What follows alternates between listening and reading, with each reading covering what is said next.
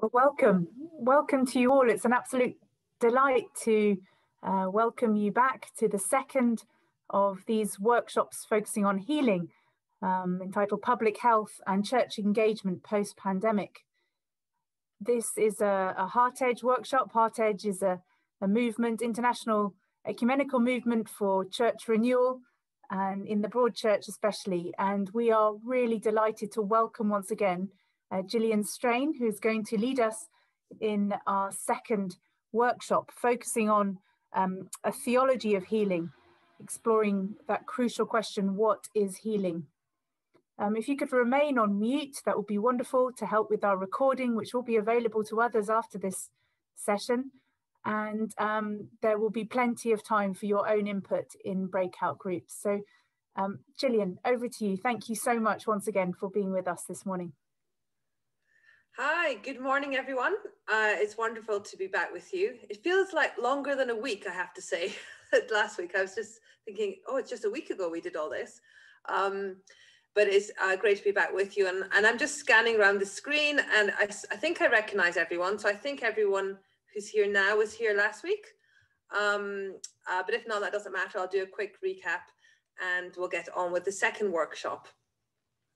Just a quick reminder at the start, as Kath said, there will be breakout groups for discussion, and do use the chat as well if you'd like to ask me a question or somebody's come up, and do a private message on chat if you don't want to share it with the whole group.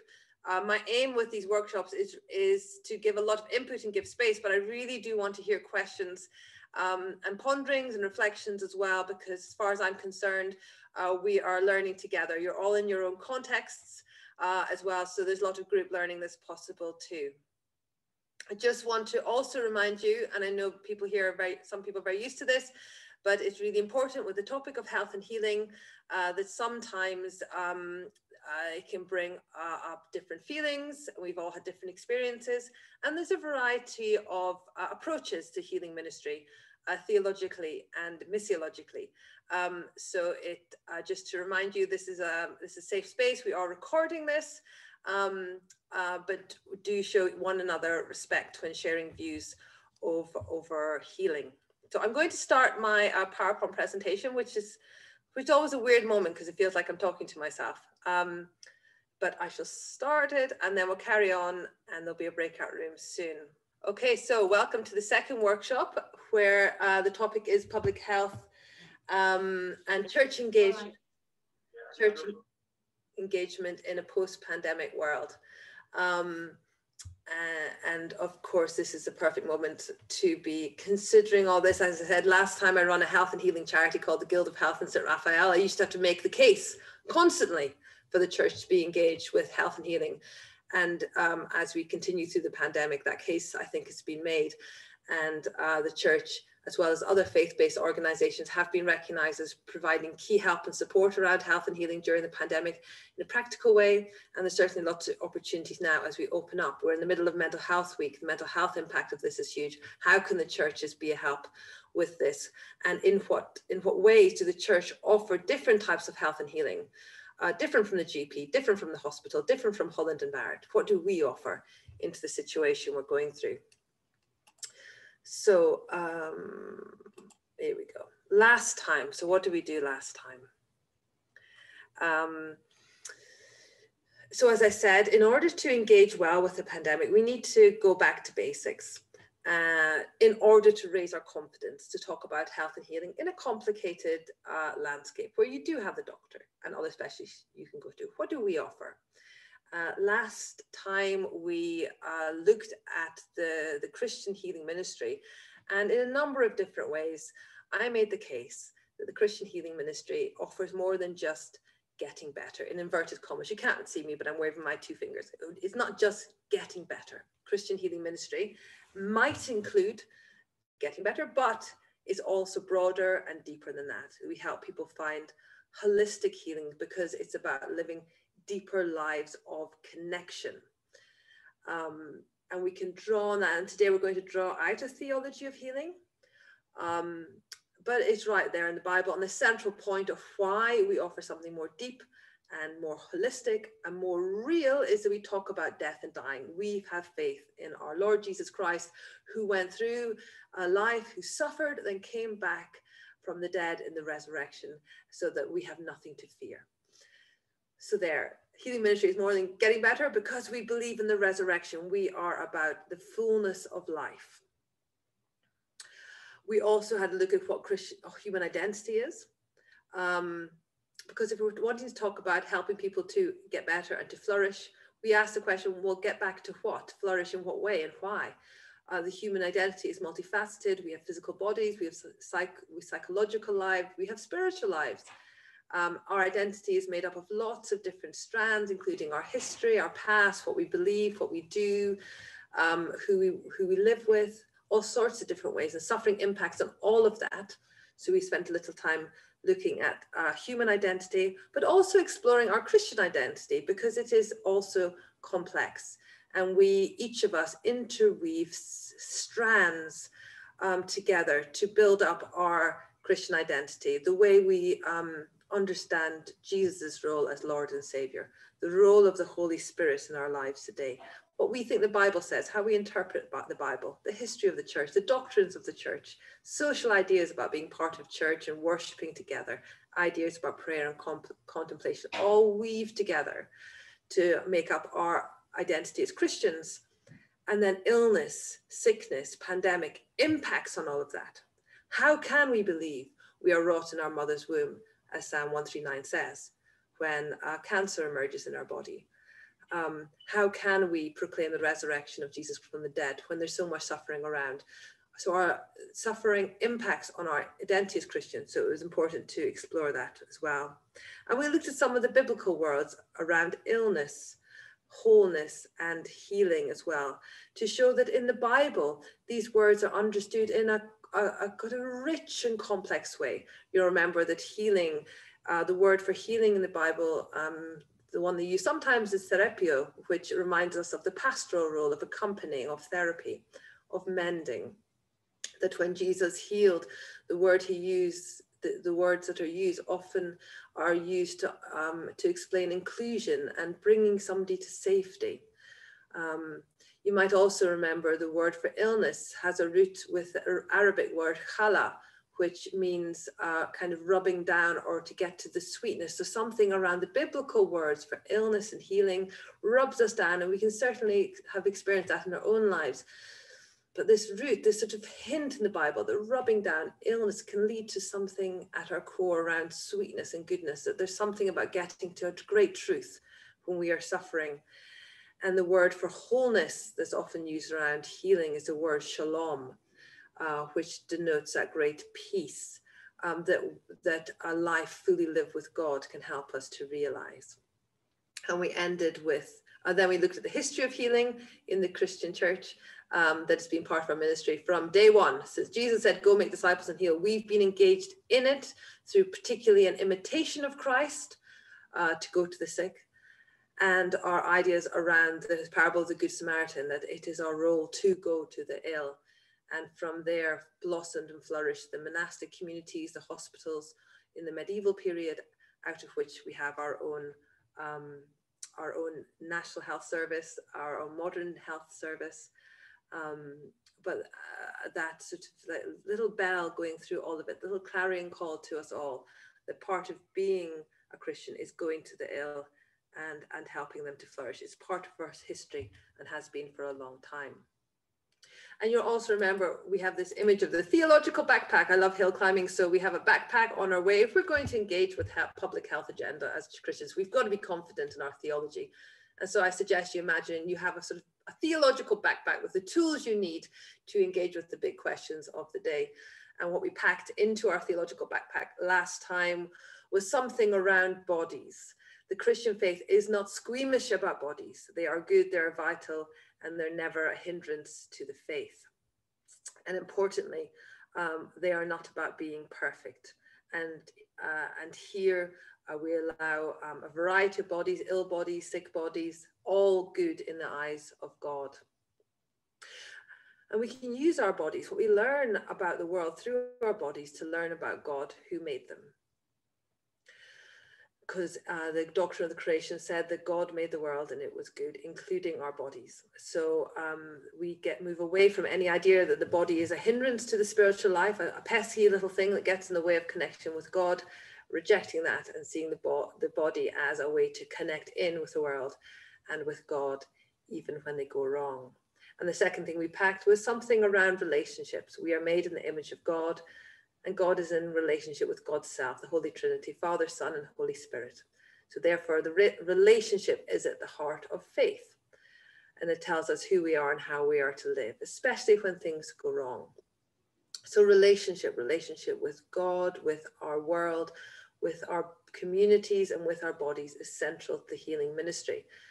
And when we look at it this way, it can provoke us. It provokes us. If we think about relationship, it provokes us to care for our bodies that we are in the relationship with. It provokes us to understand that flourishing is not just about ourselves. It's got something to do with how we relate to our communities. If one of us is ill, we're all ill. We are in the image of God. We relate to our communities. It provokes us to think about our world and say that none of us can have healing when there's suffering in the world. Therefore, you draw into the healing ministry an understanding of justice issues. We're in relationship with God, and God is love. So the healing ministry is all about sharing God's love. So today we are going to tackle, I think, the giant elephant in the room. When you talk about healing often, that elephant is miracles. What do we do with miracles? We can't get away from them. One is at the foundation of our faith. And it becomes a bit of an obstacle for some of the conversations around health and healing. And we'll explore that. Somebody once asked me in a workshop like this, do the miracles of Jesus create more problems for us than they solve? And that's, I think, a really nice way into talking about it. And we're going to talk about what the healing ministries tell us about Jesus and what they tell us about healing. And we are going towards a theology of healing by the end of this session. And so what are we going to pack in our theological backpacks today? So there we've got Christology, bodies, and something about relationships. We're going to look at miracles. And when we talk about miracles, what we really need to talk about is how we know stuff, how we know anything about anything. Is really important for the faith. I live with 2 children now, constantly. Why? And if you have young people, you know how lovely that is, but also how irritating, because it comes to a point where you just have to say, well, just because, that's why. But we need to sort of grab on to that child in us all that keeps asking why. Why do we believe what we believe? Because we have to, as Christians, defend the faith. Why do we think praying for people makes a blooming bit of difference? People joining today with a dog collar, people without dog collars, I bet you've said once in your life, can I pray for you? What do we think we mean? What do we think is going to happen? How do you defend the faith? How do you defend the church as being a place for health and healing? And that all comes down to how you explain what you believe. How do we know stuff? How do we defend stuff? And the fancy word for that is epistemology. And I love the field of epistemology. I do a lot in science and religion, and it's all about how do you know stuff. So you might have heard of the philosopher David Hume, and he came up with his sort of image. It's a story about a turkey. It's called the inductivist turkey. So a turkey, got up every day, had breakfast, sun came up, had breakfast, had a great day, went to bed. And as far as a turkey was aware, that was what happened every single day. He got up, the sun rose, he ate some food, had a great day, went to bed. And then he got to Christmas Eve.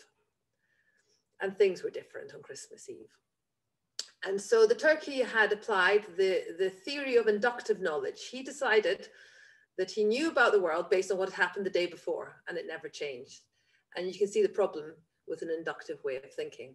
That's one way of thinking. That's one epistemology. That's one way of knowing stuff. Just seeing what happened the day before and thinking, well, it'll be the same today. There's a scientific method, which is a way that science knows stuff, looks at the world, makes a theory, tests the theory. It sticks for a while until another theory comes along. And that knowledge is held within a community. That's a scientific method. But there's other ways of knowing stuff. A great chemist philosopher called Polensky Michael Polensky, he talked about intuitive knowing, the stuff of the gut. Now, this man was a chemist, a philosopher, you know, he did hardcore science, but he also talked in science about gut knowing. And his great phrase was, we know more than we can tell, a kind of deep subconscious knowing. And in faith knowing, how do we know stuff in the faith? What is our epistemology? Well, something to do with the Bible, something to do with our history, tradition, reason, contemplation, and maybe mystical stuff as well. So that is all draws together into that fancy word epistemology that is vital for us. If we want to talk about health and healing, we need to be able to defend the faith and talk about what we're going. So we're going to do that today and get towards a healing theology. So let's talk about miracles. So most, actually, I don't like this image, but you know, it's there, it's provocative. Most people think that's what the healing ministry is around, what the healing ministry is about. And this isn't a flippant. I just want to tell a quick story before I get any further. I have a friend, and he lets me tell this story. He's ordained. He was ordained at the same time as me. He walks with 2 sticks. He survived a benign tumor on his spine, became paralyzed, then taught himself to walk again. And he walks, he's quite visibly disabled. He walks with 2 sticks. And he said, he told the story that when he was in the basement of a cathedral somewhere, about to get ordained deacon, someone said to him, I can't believe they're ordaining you. You're so obviously still sinful. So this idea, and I can see a few people shaking their heads, this is not a theoretical, let's talk about miracles stuff. We're talking about miracles because the poor theology around sin, sickness, and getting better harms lives today. And I could quite literally start a whole new charity which just heals, which would just heal bad healing ministries, because a lot of damage is done. So miracles is often the elephant in the room. And we can, that's a very extreme story, but I'm sure, and you may have similar stories, but this poor understanding of miracles or the way we talk about miracles leads to other negative experiences that are perhaps not so dramatic. I spend a lot of my life talking about the healing ministry, and most people are kind of positive and interested, but I do meet negativity or difficult reactions sometimes. And there's 3 different types of negative reaction I might get. The first is, well, why would I go to church? I can go to the doctors. What is the point of you? Ambivalence. Sometimes I get anger. Well, you know, you prayed for my gran, but she still died. What do you think you're doing? It didn't work. What's that about? And another one, so I often talk about cancer because I am a cancer survivor. I get people who are desperate. Whatever magic wand you have, can you wave it? And that's kind of heartbreaking one as well, because that comes from a real place of desperation. So with my friend's story and all these kind of ambivalent reactions, and I'm sure you have your own stories, and if we were in a room together, we could share, but let's crack on. What we do with miracles is at the heart of quite a lot of those negative responses. And so let's spend some time thinking about miracles. There are so many of them in the Bible. And of course, our entire faith is founded on the miracle of the resurrection. And I think that there are many obstacles for people to stop people coming to church. And miracles is a key one, because people believe you've got to choose between the doctors and church, between science and religion. And there's a lot of negative feelings towards the church. People believing that, well, we just believe in miracles like you see in that picture. That's what we believe. That's mumbo jumbo. I'm not going. So there's quite a lot of unpacking we need to do around that negative attitude that people might have towards what we believe around miracles. And let me just, another provocative slide. So Richard Dawkins, sometimes called one of the horsemen of new atheism. I think new atheism's kind of moved on since Richard Dawkins, but he still comes up a lot when people think about the church and think about religion. He's sometimes called the grand high priest of atheism. So here he says, the virgin birth, the resurrection, the rising of Lazarus, even the Old Testament miracles, all are frequently used for religious propaganda, and they are very effective with an audience of unsophisticates and children. So, you know, typically polemical, typically derogatory of people who are of the faith, Sunday school level understanding of what the church believes. So I'm not, you know, even beginning, you know, to waste time talking any further about what Richard Dawkins says. But the important thing is that lots of people believe what he says, believe that you have to choose. And we actually have a PR job more than anything else in order to counter this type of thing. And as I talk about miracles now, I thought I'd put up a slightly more positive take. I love this from the present Pope, Pope Francis. Miracles happen, but prayer is needed. A prayer that is courageous, struggling and persevering, not prayer that is a mere formality. And I love it because it displays the tension of talking about healing and miracles. Because miracles do happen. I would say I've seen miracles, I've experienced miracles, tiny, tiny little ones that I can't explain any other way. But I've also found healing through, you know, lots of cytotoxic chemicals and chemotherapy and psychology and through faith. You know, what's a miracle there? You know, it's an ambiguous area, what it is. But they are an inescapable part of the Judeo-Christian tradition. The founding stories of the Jewish people record God sending miraculous plagues to convince the Egyptians of God's power. When Moses led eventually the people to the promised land, it was via the miraculous parting of the Red Sea.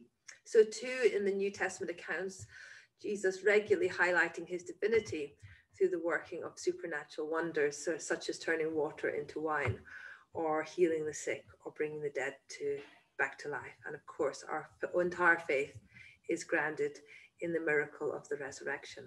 And miracles didn't, according to the Bible, stop there. The early evangelism and mission of the apostles sent out by Christ, we're reading through it at the moment, involve miracles such as Peter's escape from the book of Acts. So what are miracles? By definition, they are displays of supernatural power, acts of God, which happen over and above the general laws of nature as they are understood. So that's what they are. How are they understood? For the faithful, they can be the revelation of a supreme and all-powerful God. Many people still expect them to occur today as a result of prayer. So how do we understand the miracles? Some theologians would say they are a necessary part of revelation to creation, God showing us God. Others more generally show that they show God's glory in the world to encourage faith and to guide people on their Christian journey, whether as part of an everyday faith or something which only happened in the past, and that tension still exists. Do they still happen, or are they just something in the past? Others might argue that the miracles in the Bible are a result of a lack of scientific understanding of the world. They just didn't understand. So they just said, well, that's God.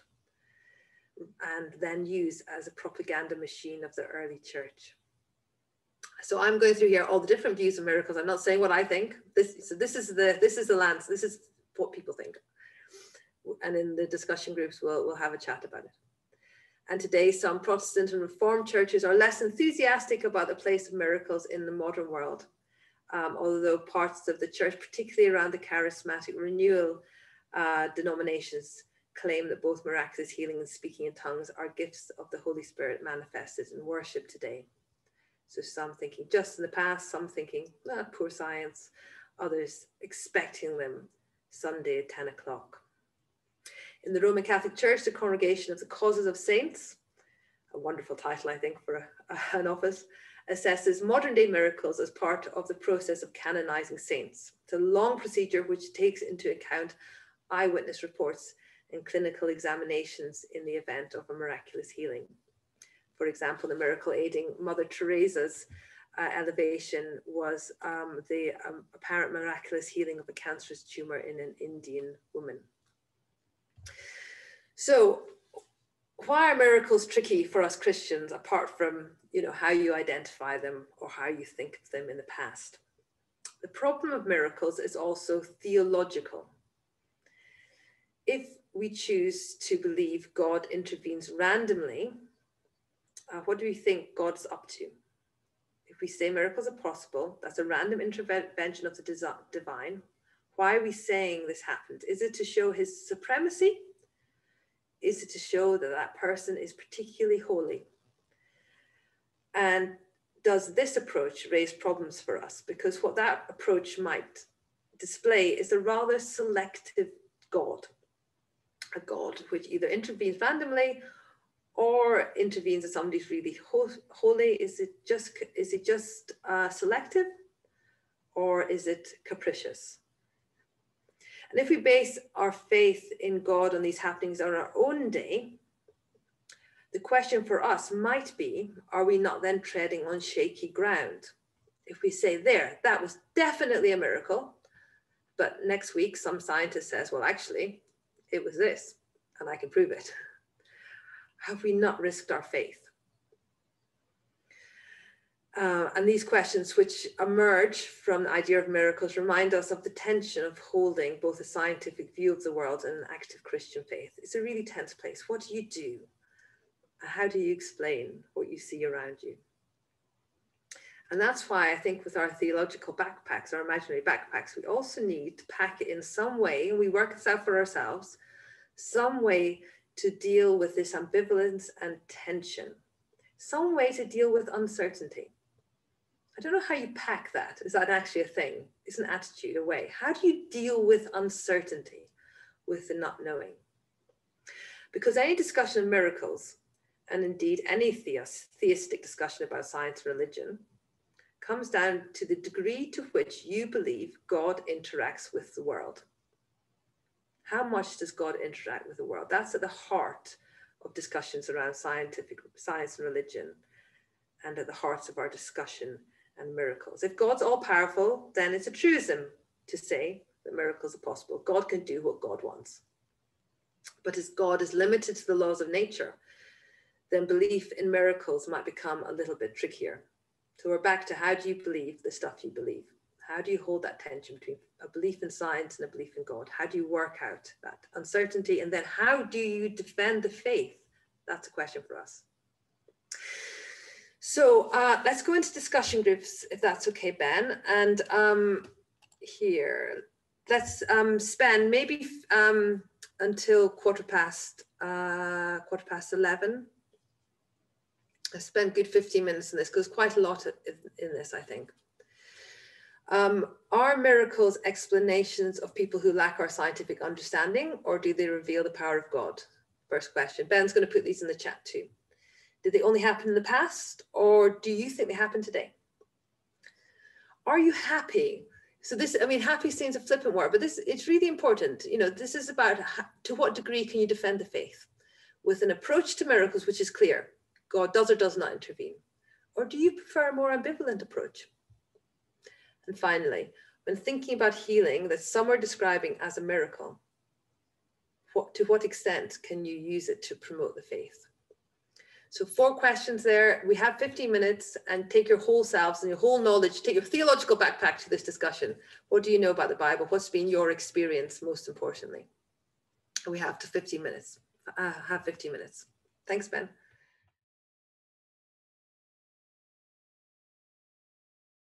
Right. Welcome back, everyone. 15 minutes of miracles. I'm sure you sorted it all out. That's great. So sorry it's so quick. But yeah, I think it's such an interesting discussion. So my point of view is that miracles are possible. I've had experiences. There is much that we can't explain. I often say in the healing ministry, these things take time. As the Pope also said, we don't have a God's eye view on it as well. What I think is almost as important is our understanding of science in all of this. Science has often a very rationalistic, or is understood to have a very rationalistic view of nature. But there's been a move, particularly in the last 10 years, to expand the way that science examines the world. So expanding science epistemological approach, particularly in the fuzzy areas of science, things like quantum mechanics, consciousness. Scientists themselves are now beginning to say, we need to change what information we're looking at in order to best understand the world. Faith's always known this, right? You take lots of different ideas in order to come up with understandings of the world. But science now is saying, actually, we need to engage in the world in a more broad way. And I just want to really quickly share 3 good thinkers in this area, if this is something you want to look at as well. So I'll just share my screen. So the first is Professor Marcelo Gleiser, who won the Templeton Prize last year. He's an South American thinker, a physicist, hardcore physicist, a cosmologist, and he imagines science as an island, and the boundaries, the borders, the shoreline of the island is what we don't know. It's that engagement with the unknown, and the more we know, the bigger the island gets, the longer the coastline. Science is constantly progressing into the unknown, and just by taking that sense, Professor Gleiser opens up conversations with philosophy, with faith. He's an agnostic himself, but a really interesting approach. I'd highly recommend his book, Island of Knowledge. Nancy Cartwright has got an interesting text called The Dappled World from the Gerald Manley Hopkins poem. This idea that in the world, in our experience, there are pools of life, pools of knowledge, pools of understanding of how the world works. So if you're a scientist looking at how balls roll down hills, your pool of light is Newtonian mechanics. But if you're looking at the subatomic world, your pool of light is quantum mechanics, what goes on there. And you know what, the Newton mechanics, quantum mechanics, they don't agree with each other. So they're pools of areas, and the knowledge we draw into the world through our faith in God is another pool of light, the Dappled World approach. So I'd highly recommend her. And Tom McLeish, you might have heard of him. He's a reader in the Church of England. He's a professor up at York University, a fantastic speaker. And his recent book is the role of the imagination in the creativity involved in science and the creativity involved in making music. And he's gone around and talked to scientists and said, tell me about your eureka moment. When did it happen? How did it happen? How does scientific creativity work? And how is that? Oh, it's the same as other kinds of creativity. So another really interesting speaker there. And if you want following up with references, just drop me an email. So let's go on. What did Jesus say about healing? So what did Jesus do around healing? And let's talk about that, because he almost did this. He did this more than anything else, right? He did teaching, he did feeding the 5,000, he did stuff, but he mostly did teaching. Somebody's analyzed it, given a percentage. But he mostly did healing. So what does it tell us first about Jesus? And what does it tell us about healing? So 2 different topics. And you will be familiar with so many of the stories. The healing of the woman with hemorrhages, man lowered from the roof, my favorite one, Gerasene demoniac. They're part of the lectionary. They're part of our bread and butter, right? They are just, we have them all the time. Let's think about them. Some theologians, just to mention quickly, then move on, discount them as real events. They were just propaganda. They were just, didn't really happen. They were just sort of spiritual or cultural events.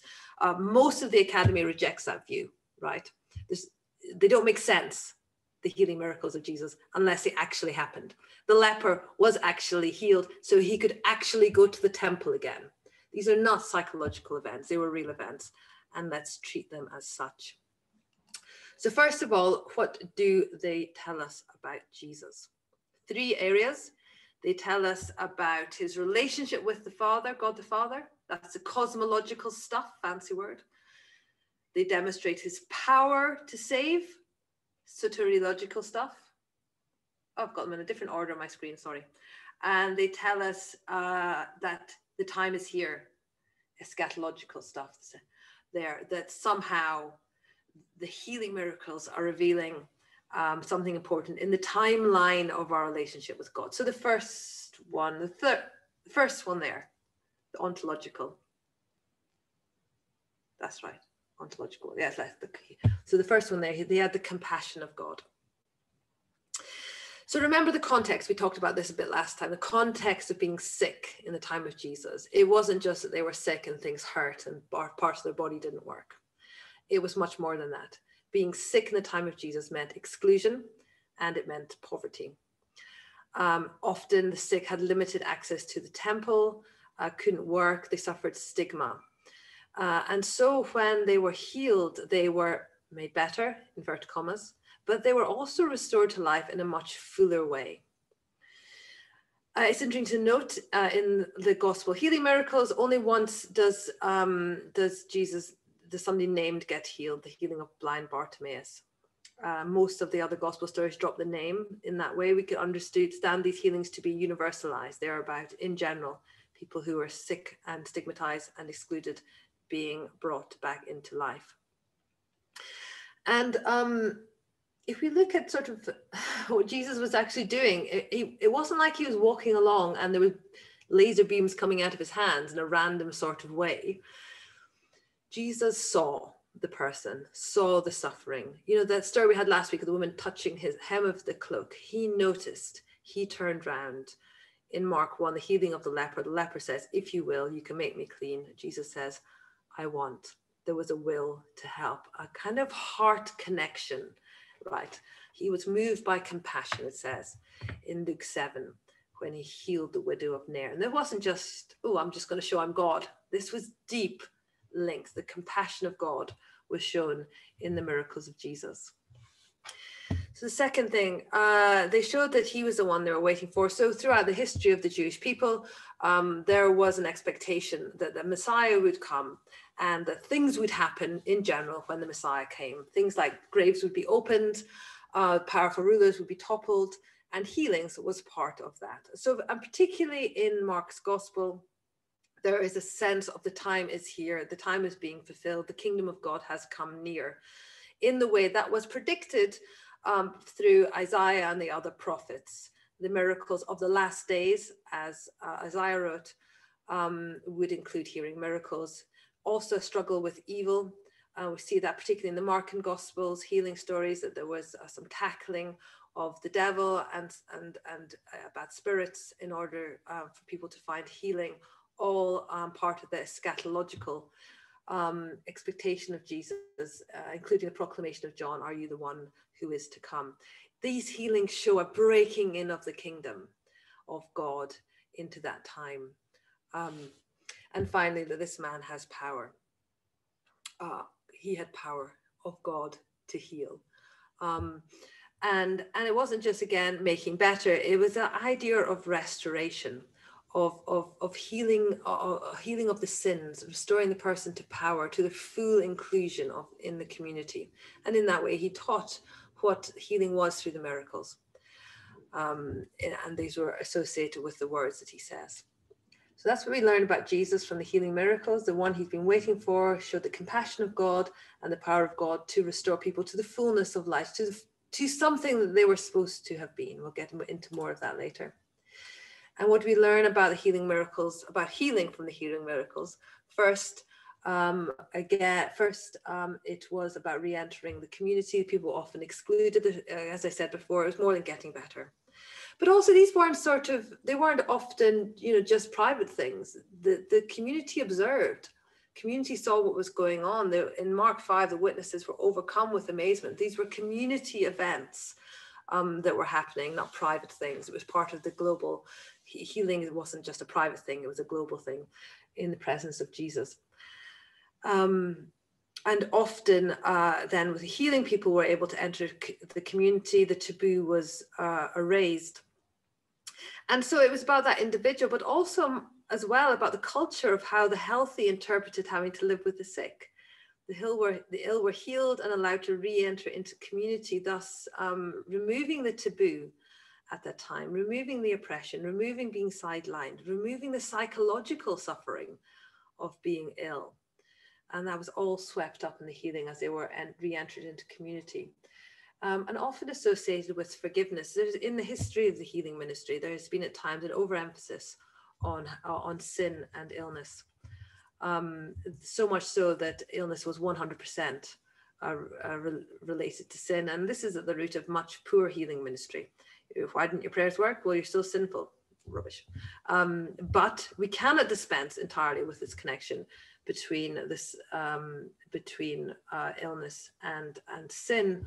And we know that within the sacramental, the sacrament of confession, the power of speaking out what's gone wrong and hearing forgiveness, and how maybe in our own lives when we have either gone through sacramental confession or spoken about something that's really difficult, we do feel better. So at a psychological level, we can say that there's something going on.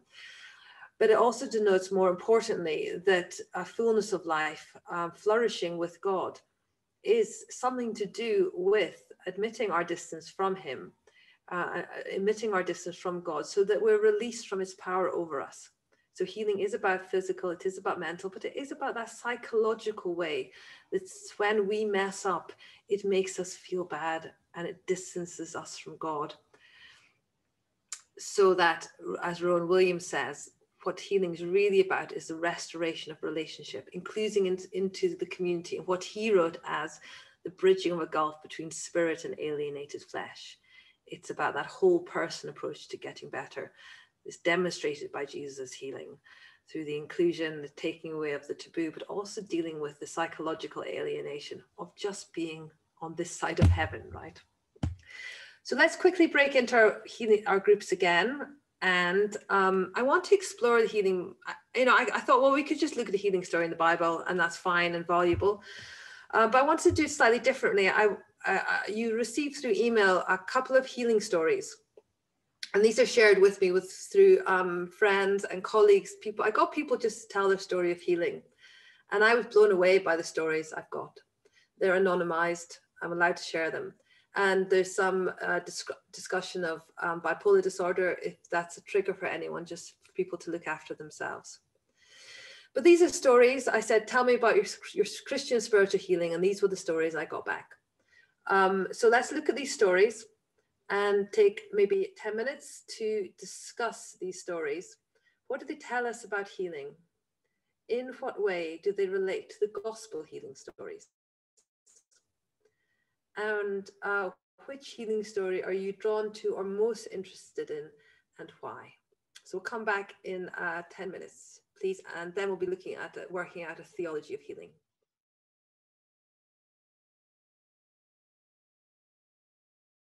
Welcome back, everyone. That looks like us. Would anybody be willing just to share something from their discussion, from the stories, and how it made you think about healing, and if it relates at all to the healing miracles in the Gospels? It'd be great if anyone wanted to share something, because I feel like it's just been me this entire time talking. Thank you, Karen. We thought the second one was very blameful, and not a very positive thing, not very helpful to people.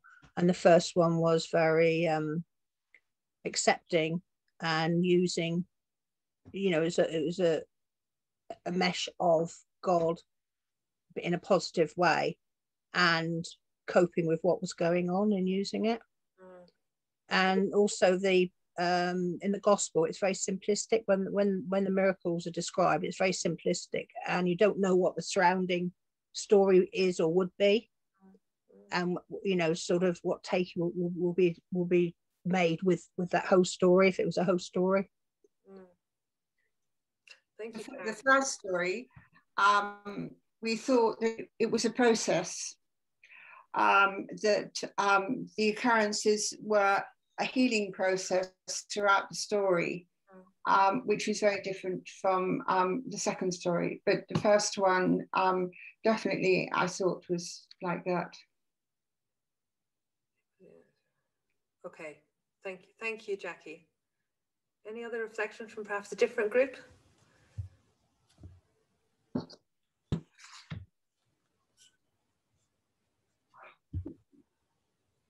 Okay, we will crack on then.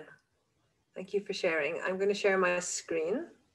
So we're going to try to work some of this, all of this, into a theology of healing. So we've got our backpacks on, we've got something about bodies, about relationships, about miracles. And one of the key things, I think, to try to coalesce some of this is to find a theology of healing that entangles what the Bible says, what our experience of the world is, what our understanding of the problem is, in order to help our churches and to help us as individuals go around this world where people get sick and the pandemic continues to go on. But yet we believe in God and believe that somehow it helps. So we're going to try and collate, just sort of draw that all into a theology of healing.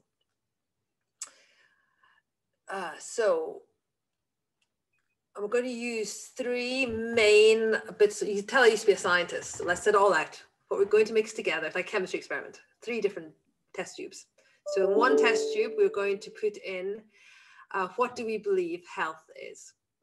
Okay, and that'll tell us what the problem is we're trying to solve. So what is health? We're going to add in, what is the experience of suffering? Like, what is the problem we're trying to solve when we talk about Christian spiritual healing? And we're going to add in our faith as well. So that third one's quite big, but we'll have a go. And I've got a definition to show you at the end. And it'd be good to have some questions at the end. Michael, thank you for already sending a question. Any other questions, stick them on chat. So let's start defining healing by thinking about what first is health. It seems so obvious, but it's like all these things, when you start to go into it, it becomes more complicated. So what is health? Well, the World Health Organization, you think they'd know, says that health is this. This is a definition that came up with in 1948 and it hasn't changed. Health is a state of complete physical, mental, and social well-being, not merely the absence of disease. Complete physical, mental, and social well-being. Well, first of all, is that even possible? Can anyone ever say that they have this? This sounds a bit like, I might suggest to you, what we hope happens when we get to heaven, like complete physical, mental, and social well-being. Also, it misses, as soon as they published this, the day after, it was pointed out that this is missing a really key thing. It's not missing spiritual well-being, yet it remains. Here is a definition of health from the Healing and Wholeness Council, 1990. It's old now, right? But I think it's still quite good. They stated it is a dynamic state of well-being of the individual and society, of physical, mental, spiritual, economical, political, and social well-being, of being in harmony with each other and with the environment and with God. And you can perhaps see why that's better. It's dynamic. It's changing all the time. Our health changes all the time. It's got to do with us, but everything else as well. And it's got to do with our relationship, back to that relationship thing, with ourselves, with the world, and with God. So I think that's pretty good. But I want to throw in this other one too, a bit more radical. And it's provocative, and I like it for that. Health is the strength to live, the strength to suffer, and the strength to die. Health is not a condition of my body, it's the power of my soul to cope with varying degrees of that body. And here, this Jürgen Mollmann, he's just blasted out of the water, hasn't he? Health is not something you get with some pills or an operation. It is the strength to live. So, and the power of your soul. So they say, well, you can have health, even if your body is collapsing, even if you're mentally ill, because health is simply the power to carry on loving and doing the work of God. And I think that's what we're talking about, really, when we talk about healing and health in the church. We're helping people do that in the name of Christ. So that's health. And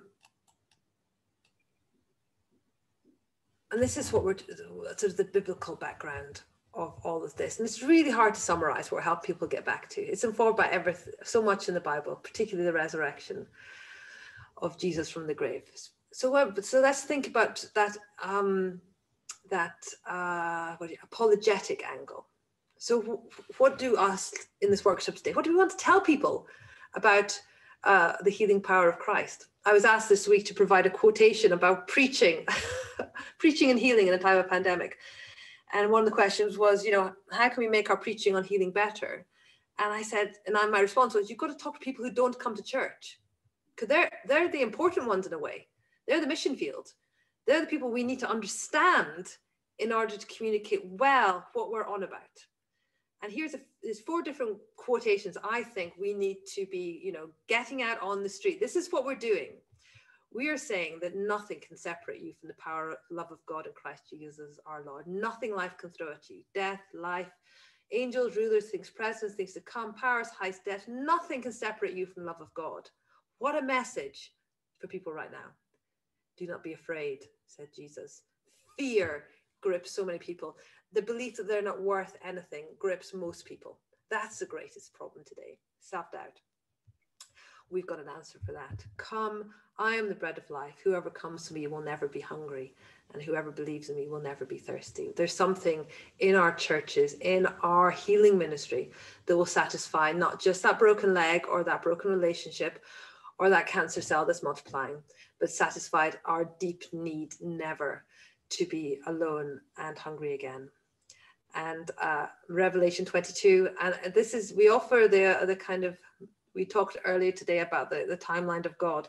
We talk about the world to come as well, because we talk about death and resurrection in the healing ministry.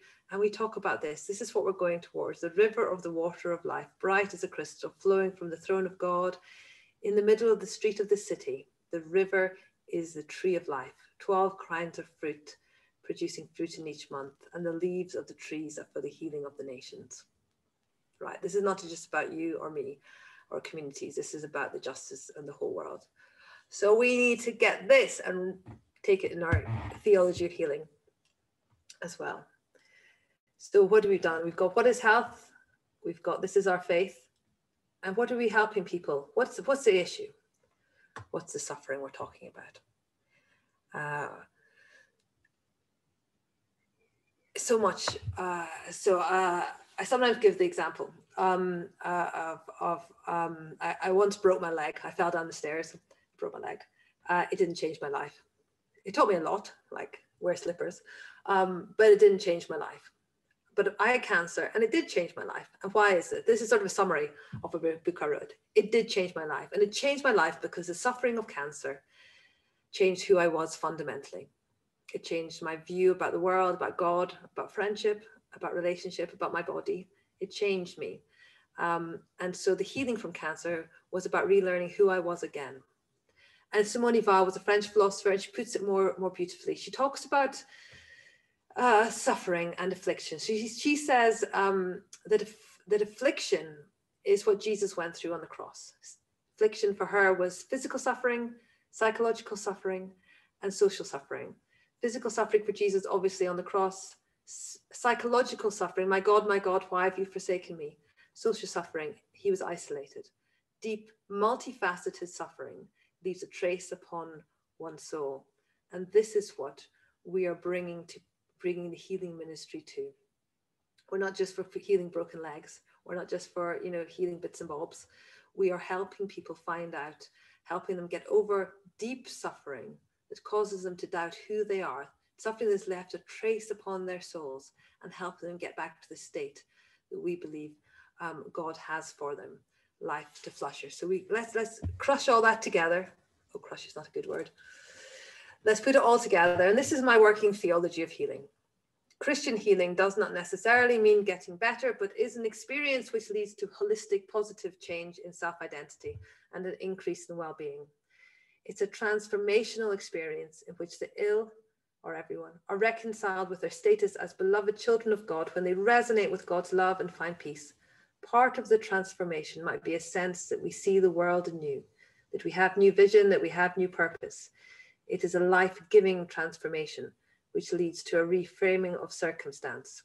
Healing is about reconciliation and human flourishing. And the word flourishing is one that I think is fantastic and really describes what we're trying to do. Dietrich Bonhoeffer, you'll know, was a prisoner of war and gave his life. He wrote in one of his books that Christian flourishing is less about the pursuit of health at all costs and more about fulfilling the purpose of our lives. Health is good, health is often needed to do a whole host of work, but health needs to be placed in a scatological perspective. Health is the penultimate goal, not the ultimate one. So for him, Christian flourishing is about finding the health and healing. But there he makes the next leap that I think is so vital when we talk about Christian healing. He writes, it's about fulfilling the purpose of our life. It is about vocation. It is finding, whether we're lay or ordained, whatever it is finding what God is calling us to do and what God is calling us to be. That's why when we talk about healing, what I think we're really investigating is how to live. It's about identifying what it means to be human. It's about living in bodies that sometimes go wrong, and it's about how we respond to such situation that this how we respond to these situations and the healing opportunities that they give us to deepen our relationship with God, to do God's work, and to become holy. So that's the sort of end of my presentation. It'd be great to have any questions or feedback. We've actually had a question in already. I'm just going to stop sharing that way so I can see everyone. So I think Michael asked a really good question. He said, Gillian, perhaps you could address a person who has experienced a miracle being acknowledged for their faith and someone not being healed, then being accused of a lack of faith. And this is a really important question. So somebody who is celebrating the fact that they've got better because they prayed, and somebody else who's not been healed, and then being accused of lack of faith. And you know, this is really a pastoral issue. And there's two different, I think, levels of response. I think there's a response first to that individual who has not been healed. But we have to, you know, insert the word apparently not being healed as well. And we can come up with lots of clever theological answers. We could talk about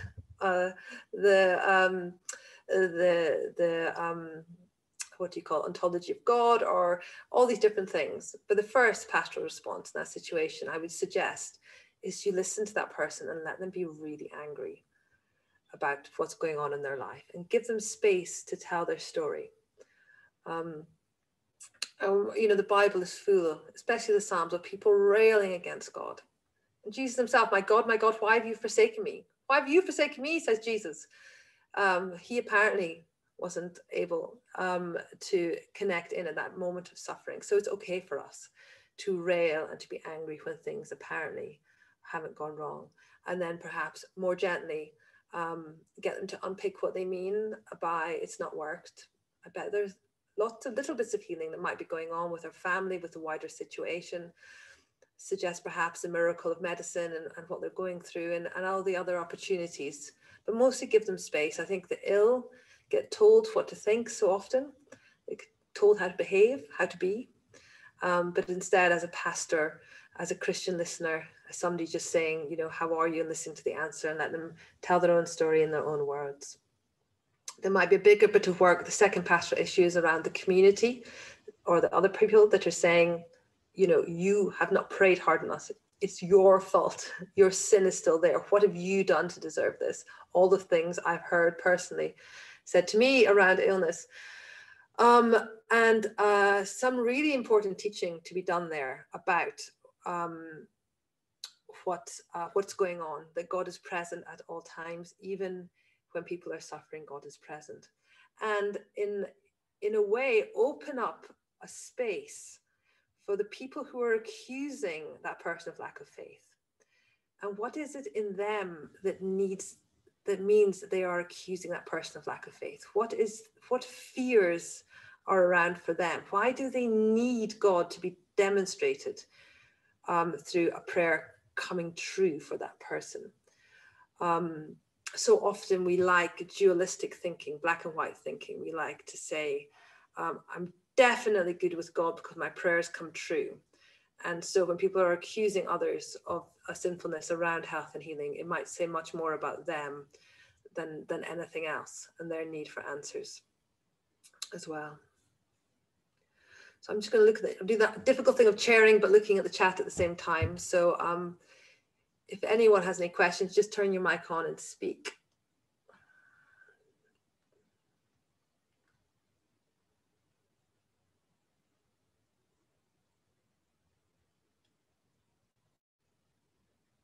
Any questions?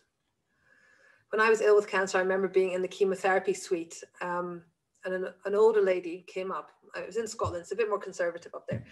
And she held my hand and she said, "Oh, dearie, you're so young. I'm so old. What have you done to deserve this?" And it's always stayed with me. And I know and at the time I said, "Oh, you know, nothing." But I know she's being kind. And I probably wouldn't react any differently now. But it really bothered me and it stayed with me for years because she was saying so many things in that sentence. I mean, she was she was reaching out, she was touching, she was being kind, that was nice. But she was sort of saying something like, well, I'm old and I sort of deserve all this. But and you're young and you must have, it was so damaging in so many different ways, because it made me wonder. It said a lot about her theology, perhaps. But it also made me feel really guilty about being ill, as if I had any control over how my cells were multiplying in my body. And this often happens around the war metaphor for cancer. You know, she fought a good battle, she lost the war, all the rest of it, as if we've got any kind of control over what it is, whether the treatment works or not. And so the ill are often left with a burden of guilt to deal with, as well as whatever else they're going through. And so choice of language is really important. And I've done quite interesting work with other cancer people, and what metaphors they use and how they talk about their cancer and how they talk about their experience with illness. And there's a lot of pastoral value in letting people just explore that for themselves. And I've heard people say, well, they talk to their cancer. Other people, they prefer sort of the gardening metaphor, that, you know, they're part of nature and this is just what nature's doing with them. So there's all sorts of different things we can do when we talk to people who are ill. But what's particularly good to have your ears pricked up for is any sort of dualistic thinking. And often when people respond to the ill in a negative way and want to say, well, it's just about faith and sin, it's really more about their fears than anything else. And certainly in my experience of being ill and looking ill, I remember going to somewhere and they're like, oh, hi, Julian, you're looking so well. And I really didn't. I was bald. I looked terrible. But from that, I was saying, sorry, I don't want to hear your story. You're too much in this situation. And either socially or within the medical system, the ill so often don't get a chance to speak. They're just their diagnosis, or they create uncomfortableness in a room. So as for pastoral ministry, helping just the person to tell their story is so important and can be so healing. Catherine. That reminded me about what was so powerful about the two stories we just looked at in the group, is that they were personal stories recounted by those people themselves. And yet in the gospel narratives, I'd never thought of it before, but actually we're not hearing the voice of the people who have been healed directly. And I was imagining what those stories might be in comparison to your two case studies. But so often people outside of the church say, you know, why is there suffering? Why, you know, where are the miracles if you believe in God? And maybe we need to share more courageously the stories of finding strength in the suffering, you know, that deeply inspire us. You know, how can in the church, should we perhaps be sharing more of the stories of finding the personal stories, not speaking on behalf of others, but you know, amplifying the voices of those of us who are suffering and finding life and wholeness in that suffering. We should be amplifying that voice more. Just a thought. Yes, I agree, Catherine. There's a lot of good literature out there. Kate Bowler is a good person as well. She talks about long-term health issues and how she copes with it. And there's also a need, I think, for sort of the radical. You know, I was talking, so we just released a good podcast on the Go Health website with John Stackhouse, who's a Canadian theologian. And I was saying, oh no, how do we help people talk about illness and suffering, all the rest of it? And I do this quite a lot. And I said, you just heard what I say, so opening up the stories for the suffering. And he had a slightly different approach that I found really good, and it's helped me change my approach. He said his wife had been diagnosed with chronic back pain, and they're both committed Christians. And she's, you know, and her approach is that she now lives within a disabled body, but is carrying on. She doesn't want it to define her whole conversation every day.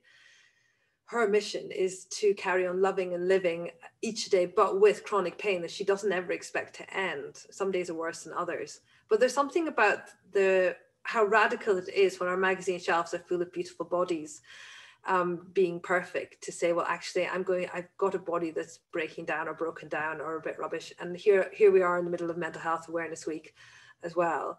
Yet I still can live and make an impact in the name of Christ with whatever's going on in our body. So it's sort of, I agree with you, Catherine, but it's taking kind of, you know, living with the tension that yes, things go wrong, but we still got stuff to do.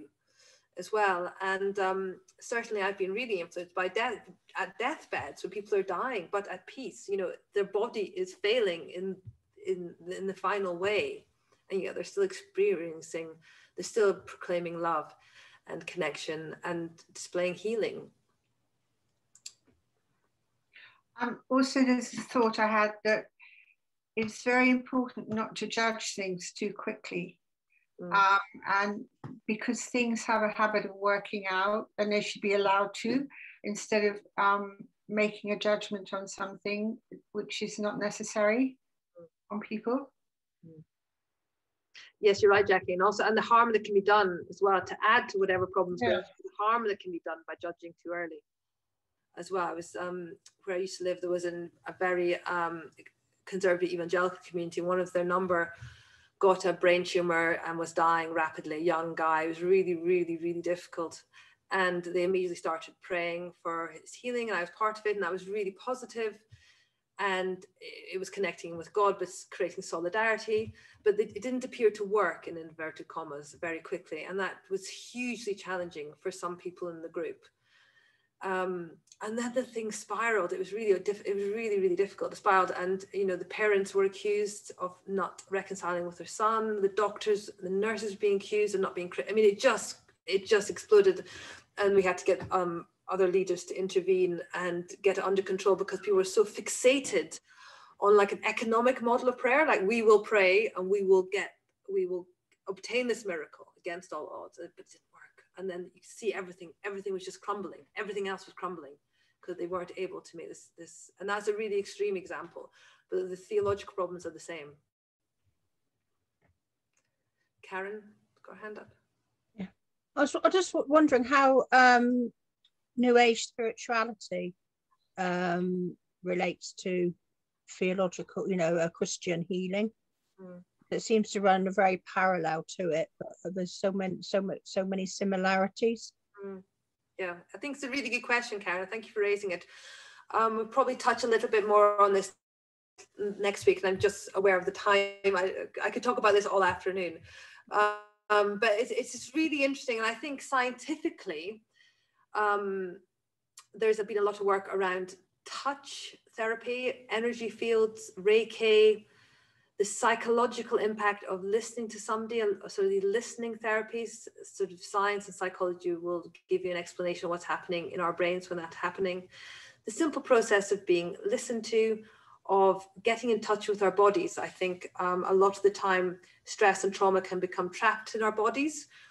And that sounds quite radical, but I know when I get stressed, I was saying to Catherine, my email failed yesterday. My shoulders were like this. I was so stressed and my back started hurting straight away. So my psychological stress went straight to my body. So it's not too new agey to say that stress gets trapped in our body. And ways to release that are things that New Age spirituality might promote, like singing, like smells with aromatherapy, about touch. So it helps us ways that science would recognize.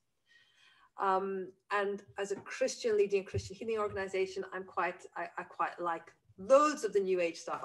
I get massages when I can. That's one of the hard things about lockdown, all these other things. The difference needs to be where our eyes are pointed to, where we see the source of our spiritual power in our life as well. Whether it's, you know, and if we're centered on the Lord Jesus Christ. I work with a lot of people that do sort of touch therapy as Christians, but for them, and this is not something I'm gifted with, but for them, when I ask them about that, they say, well, my intention is always to share the love of God with what I'm doing. So I think a lot of it depends around the intention of the person. And I can see Michael's got his hand up again, and maybe this is the last one, because we said we'd end at 12. Anything else, do email me. Michael. Well, this is just very quick. It's just something that occurred to me. You know, when it comes to healing ministry, we know what we know. I mean, Jillian, you know what you know.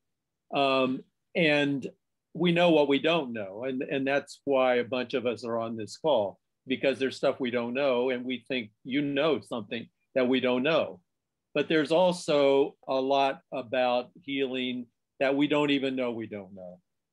And I think that's part of what we're dealing with. I think about, you know, healing like Mount Healing or Healing Mountain. and this call today and last week, it's like together we've climbed that mountain a little higher, but that mountain is a mountain with no top. We'll never get to the top of all there is to know about healing. What more can I say? That's a great way to end. There's a lovely story. I think Heidegger, who was one of the guys involved in early quantum theory, he talked about that, finding out the mystery of the universe as climbing a mountain, Michael. And he said, we'll climb this mountain and we'll get to the top and we'll discover the theologians have been waiting for us for the last 2,000 years to get up there. And I think that's a quotation. It's a good one to end with. So Kath, I'll just hand over to you for the... Wonderful. Well, thank you. That's a beautiful way to end. I think the thing that I will take away is that word, that this is our vocation for all of us. This is our vocation to keep exploring, keep speaking about healing and exploring it, and the vocation of the church. And it must be part of our story. So Gillian, so much you have given us to think about. I think I speak on behalf of everybody when I say a massive thank you for your energy and your passion this morning. And we have a 2-week break, so we meet again not next Wednesday but the week after. And if there's any prior reading, it will come to you by email beforehand. And can I just say thank you to every single one of you, and just hold obviously any stories you've heard to yourselves, and may you have a blessed rest of the day. Thank you for being with us on this journey. Bye everyone. Thanks, Kath.